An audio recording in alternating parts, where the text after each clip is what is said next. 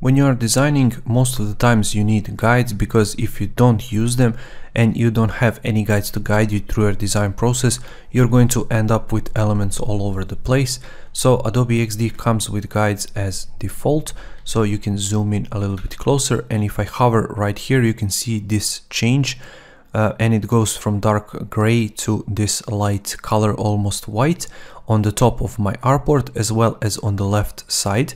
And if you ever used guides in the Photoshop, it's basically the same story, but you don't have to go outside of this space, but you can simply hover over artboard and you can use those guides. So for example, I can click on this card, I can hover right here, click, and then drag to apply my guide.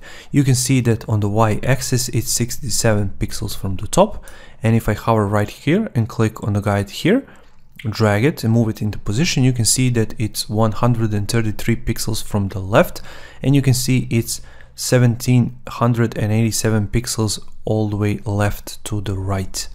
And you can simply let it go, and then you can align them using the same principle right here. So let me quickly group them, hit Ctrl G, move them to the center, and now I can apply that guide right here. As you can see, it's 193 pixels from the left, and I can use the same thing, but you cannot draw from the right or from the bottom, you have to draw from the left, and you can see that it's 192 pixels right here. You can be as precise as you want, but for example, now when you're working, let me quickly ungroup this. When you're working, just imagine you are working on this element and you want to make sure that it has the same spacing on this side as well as on this side. You can simply drag it on the grid and simply align it to this guide on the right.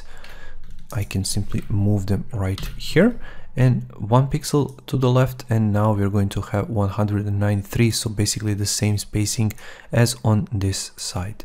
So that's how easy it is to use guides if you want to use them on other artboards.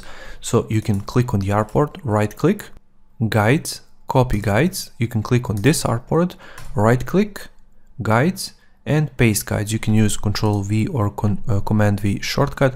It's going to paste those guides onto this artboard, and you can simply align all these elements to those guides, same like we did on our first artboard. So that's how easy it is to use guides, and I really recommend you do, because it's going to simply make your work a lot easier, and it's going to make your elements stand out on the page and look even more professional than they are, because they are simply following this strategy of aligning to the left, right, top, or to the bottom using guides in Adobe XD. In the next video, we're going to talk about grids, so I'll see you there.